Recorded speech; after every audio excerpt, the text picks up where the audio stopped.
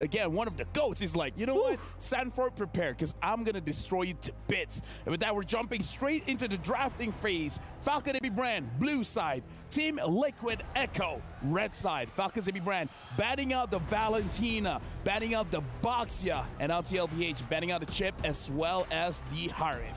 The first two picks of FCAP already reveals to me that they want to go Assassin. Baksha out-farms Assassins typically. Early game is difficult to play against. Of course, if you get through the early game, you have very strong scaling with the Assassins. But yeah, Valentina as well as Baksha, they're both anti-Assassins. Yeah, that's what I said earlier, right? I think for Falcons APBren, they understand that they have a massive advantage when it comes to the hero pool in the jungle. So they want to try to utilize that now by banning some of the picks from Carl TZ, taking away the Baksha. Because right now it does feel like for utility jungles, it's really just Baksha. Yeah, it's really just Baksha at this point. Maybe sometimes you pick up Akai, which is, you know, TLPH likes to pick up, but that is going to be one of their deep pocket picks. It's going to be the Arlot, very natural ban. FCAP might be eyeing for a Roger here. There's the Loi ban, so Roger is the best pickup. Then maybe TLPH just goes back to the Teresa as well as the Moskov. Okay, I think for the first pick though, the fact that the Roger, 70% win rate, Lafell, you said it was 70%. Actually, it was 70% pick rate. I feel like the win rate is actually a bit higher. Than 70? Yeah. Huh. The fact that it's so good, it's so good as a flex pick. It's a great hero in both jungle and gold lane. I think equally as good right now. We've seen so many different players play it in different roles, and it's so far worked out so well in the knockout stages. So not strange to see that Roger first pick for Falcons APBren. I believe this could be Moskov Edith or Moskov Teresa. I would say though, if you're looking at a Moskov, you want to get the Edith to go with it. There it is. Right? Yeah. Wolf doing wolf things as usual, you know? I really like the Moskov pick. I think a lot of people will be kind of like pushed away from the Moskov pick in the first phase after seeing the Roger. But knowing that the Roger is such a good flex pick, you really got to get your hands on the Moskov because for Falcons APBren, there's nothing stopping them from going Roger and then Moskov later to deny that pick away. But now we get it revealed. Roger's going gold. It's a Ling pick and the Terizla. That's right. The best hero in the XP when it comes to zero resource. You don't need resources on this guy. Exactly. So good answer. Obviously, we have revealed that this Roger is going to the gold lane. You have the Ling. Now for TLPH, typically they answered this with Julian, but now we have seen in the group stages, the pocket pick was the Akai. I believe that if they pick up the Moskov, the typical answer for TLPH to go with it is a utility jungler because you don't want to take away the farm from the Moskov, especially because Moskov is a split push type of hero as well. You, for example, the Lord Dance. Imagine the Lord Dance, you're just going to be using the SOD. Yeah, and right now, honestly, I got to ask the casters here. What do you guys think of the first three picks for Falcons APBren as well as TLPH? Honestly, I wasn't expecting it, Lavelle. Echo taking a more passive stance for now. In the meantime, hopefully they have something that's going to scale on top of that Moskov as a secondary insurance. I'm surprised that Liquid Echo had to revert to the Akai this early. I'm not so sure if FCAP expected this, if this is what Coach Trevor and Coach Ducky wanted. Yeah, honestly, I was surprised that the Akai has been picked quite early as well. And now we're looking at the bans here, Wolf. What do you feel about the Angela as well as the Faramis ban for TLPH? Moskov, Angela Ling is very scary, so you don't want to give that for sure. But it seems like the Faramis is a Sanji's, a few special that actually provides them a lot of not really sustain, but a lot of ways to really dive into the backlines. Imagine the Faramis Teresa with the Roger. I think you're always going to be going into the backlines with that. So that's probably why they banned it.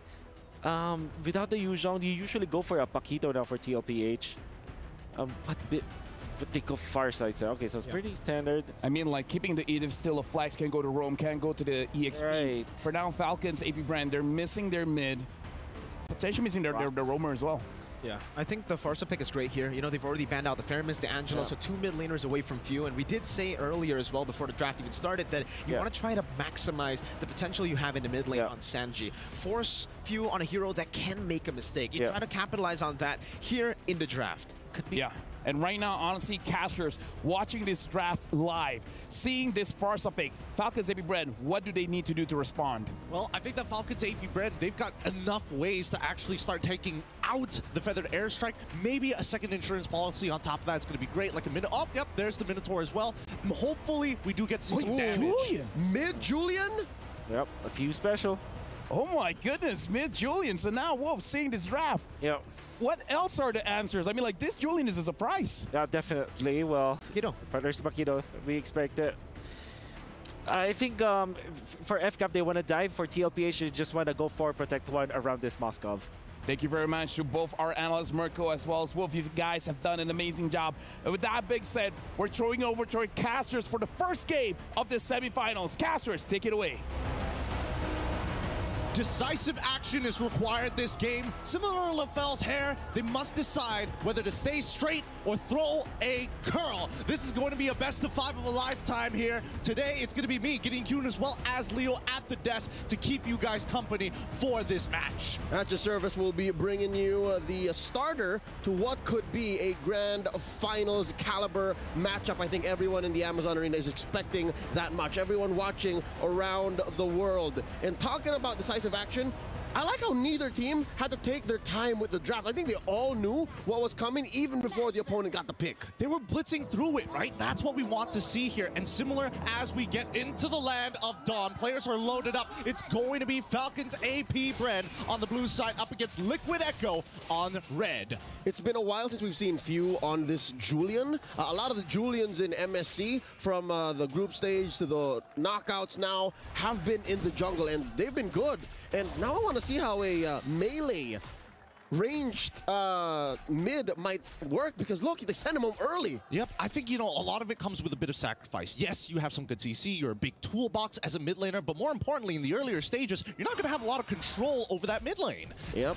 And that's trouble for Kyle TZ and Ogwin. Look at that. Kyle TZ struggling to get the farm up, going quickly, going from the purple down to that small camp all the way, while again, Ogwin sent home too. I think they're just taking shifts. Yep, I mean, that's the beauty of it all, right? I mean, if you dies here, then it's going to be a lot of trouble for the rest of the team. I'm expecting Liquid to try and play around that priority, so that's why we see that the side laners from FCAP being very, very aggressive whenever Kyle is nearby. Yep, Kyle here just taking that crab, checking if Benny Cutie is free for the taken. JP watching out for the flank.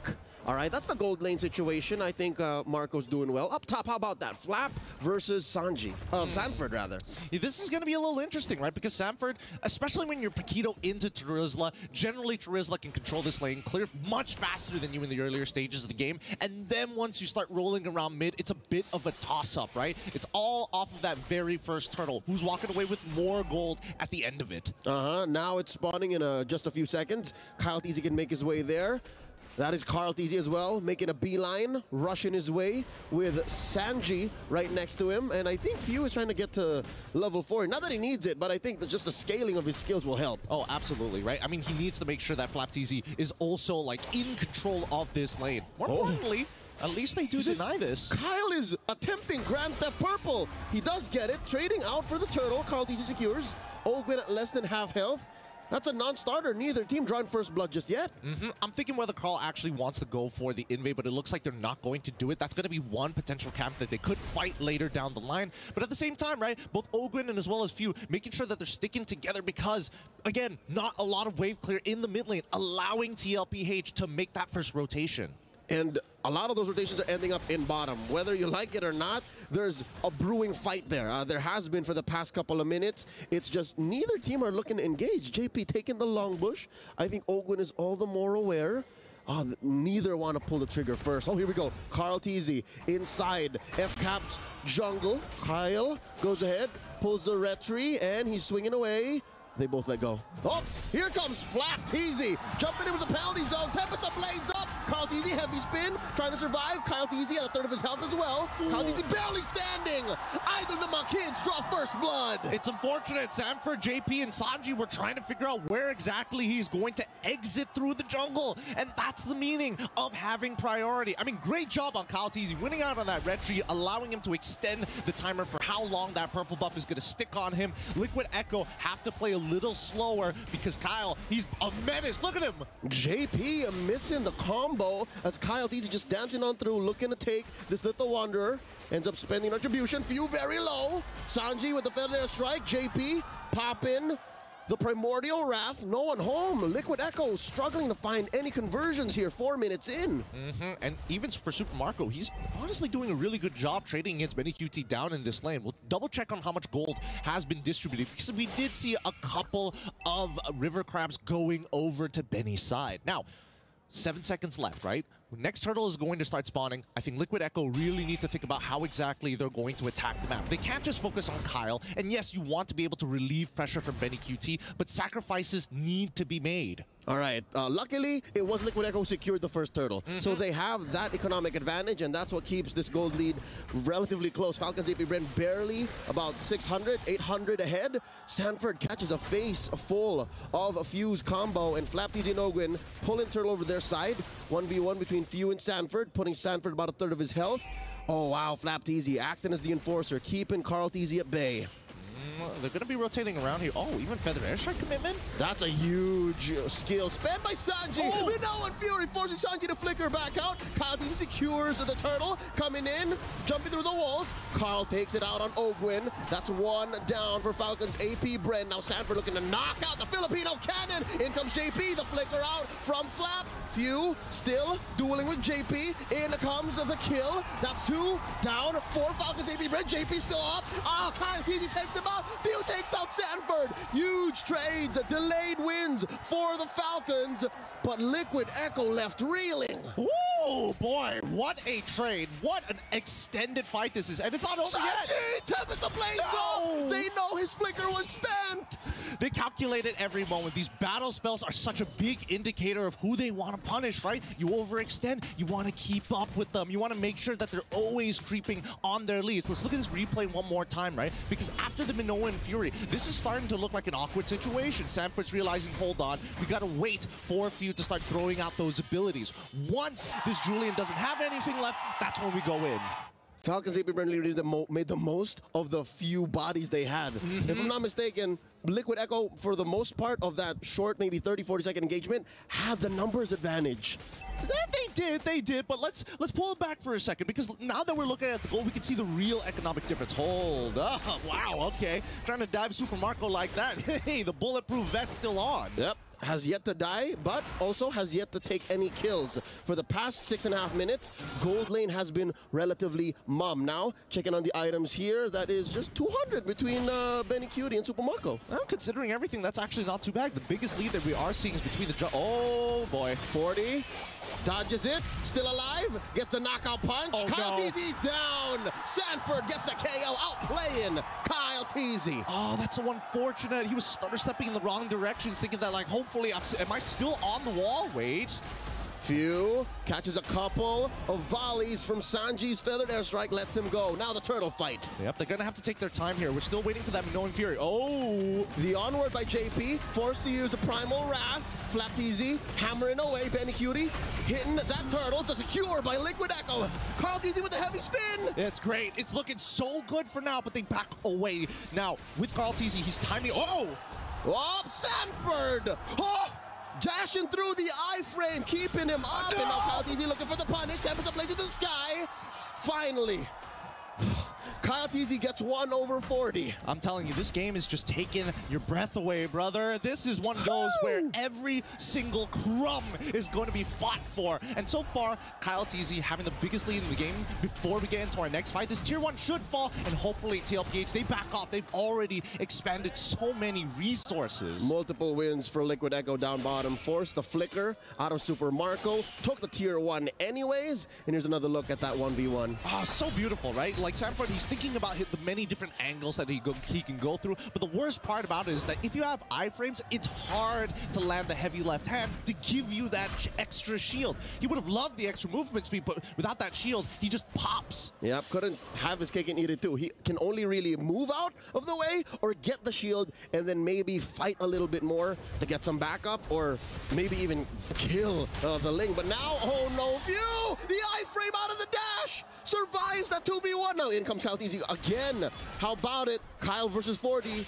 Chapter 3, they're backing out. All right. The trilogy isn't done just yet. Kyle might still go for this, but I think for the most part, Sanji has got him covered. Ooh, looking to burst down that Farsa, but no, Kyle's just going to end up taking tier 1. Yeah, like Kyle he's so strong right now. He's so far ahead of the game in comparison to Carl TZ, but it's all about decisive action, like I said at the very beginning of the game, right? Despite Liquid Echo, we're losing out on a couple of trades. The gold lead isn't too far. They've gotten 2 turtles. They're basically trading 1 for 1 when it comes down to turns. And even during the items, right, we now are seeing Liquid Echo putting respect on FCap's name. I'm seeing, at the very least, making sure that they've got Feather already. Wait, sorry, not even Feather. Sorry, Blood Wings coming in from Sanji to keep himself alive. Yep, and going between the low econ heroes, Frederick was right. He mentioned that Terizla, despite being relatively low gains. Oh no! JP come in, the flicker combo. Feather strike from Sanji. They cancel through. Down goes Benny Cutie. Marco gets his head. Sanji's down as well. Kaldizi diving into the back line, finding him. 4D looking to flank him as well. Finds no one. Now he's the hunted.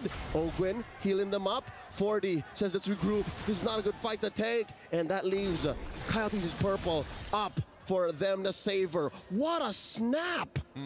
That's what you need to see. Decisive action time and time again. And it looks like Falcons APBren, they're also looking at least looking for a timing on these waves. Before that Lord spots, we need to start taking them out. And looks like Falcons APBren looking to blitz it. 40 here at a third of his health. JP in the same situation. Oh wow, 3 big bodies put up between the major objective and Falcons APBren. Carl TZ can still get this. The penalty zone coming in. The SOD, no one home. JP taken out. Flap TZ traded for. That's another one. Super Marco taken out by Kyle TZ. And there's a big knock-up. I mean, no one Fury. Sanford's down. 3 for 2. But the major objective scored by Falcons APBren. All this while, Benny was just working up top. He's just farming. He's just getting that compound interest when you leave him alone in a lane, man. You can hear the money just drop it on the floor. Next tower falls. That's not too bad. But now the mid-tier 1 falls for Liquid Echo, and that's where all the problems are going to start beginning, right? Invades are going to be more prominent for Kyle TZ, even honestly with this with this considerable lead, 9,000 gold on him alone. But when we look at the damage dealt, you can see that Sanji, again, with less items, less econ, less gold, is still having some relevant numbers. Which is the allegory of this whole situation. Liquid Echo, the more aggressive team. If you try to take out Sanji, you still have Benny Cutie and Sanford to deal with. That's not a clear go at a team fight because there's so many damage sources for Liquid Echo. So with that said, Falcons APBren are playing the map. A huge push up top, in mid, down bottom. Kyle TZ did leave that there. Now Carl TZ.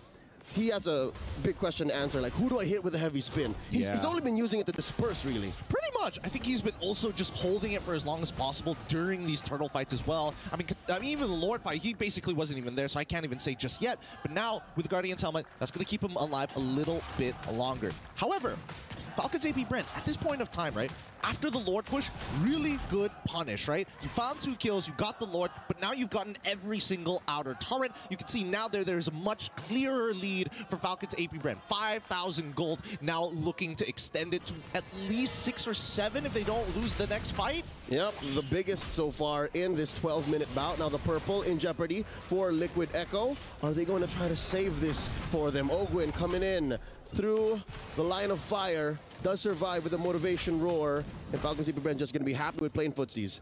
I think at this point in time, that motivation roar, especially, oh yeah, he's already got the flash as well as the favor. He's going to be topping up his teammates really, really easily, allowing Falcons APBren to continuously go back to the fight. And himself too, he has the Oracle. So he can take maybe a few hits, maybe a few volleys from Sanji's Feathered Airstrike, and still be there for that delayed Minoan Fury. I think that's been a key in their success so far, by pulling the trigger very, very late. Oh, speaking of pulling the trigger here, that's going to be a penalty zone gone. No one home. Hits the buff barely. I wonder what Flap TZ was thinking. I think Flap TZ was like, if I happen to clip him, we go. If nothing, we just back away. There's a lot of disengage mechanics. Yeah, which makes sense. If that was an all-in, he would have done the animation cancel flicker. Because it's still up. So maybe he was just baiting something out from Liquid Echo. The cavalry did not bite. I mean, they got to tickle him somehow, right? Especially when you're going for these coin flips. This is a relatively safe coin flip. Just a little bit. Yeah, just a little bit, right? Just to get a little bit of a and get a reaction out of them. But still, stone cold from the side of Liquid Echo. If there's any momentum that they have to generate, it's first figuring out a way to lock Kyle TZ down and then bait Super Marco in. All of this on condition, though. Ogwyn and Flat TZ have just been absolute brick walls. Lord Dance already upon us. Carl TZ and JP showing themselves. The rest of Liquid Echo making themselves scarce. Ogwyn spots a couple more. Carl TZ working on his purple. And JP holding his ground here at the Y brush. They're going to take their time with this again. This is the calm before the storm.